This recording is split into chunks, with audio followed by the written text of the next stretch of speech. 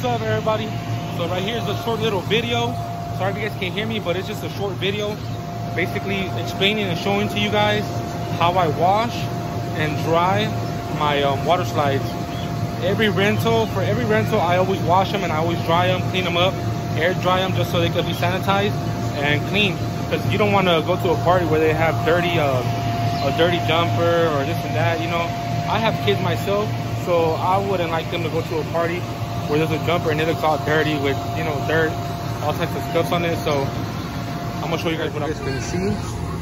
I washed the jumper, I sanitized it, I cleaned it with Dawn, and I put the grease on it, and now I'm just drying it out. That's how it looks like. It's easy. The easiest way to flip it, there was a pull right there. I just put my dollies under. Yep. Put my dollies under just to, you know, balance it so it won't flip. Also,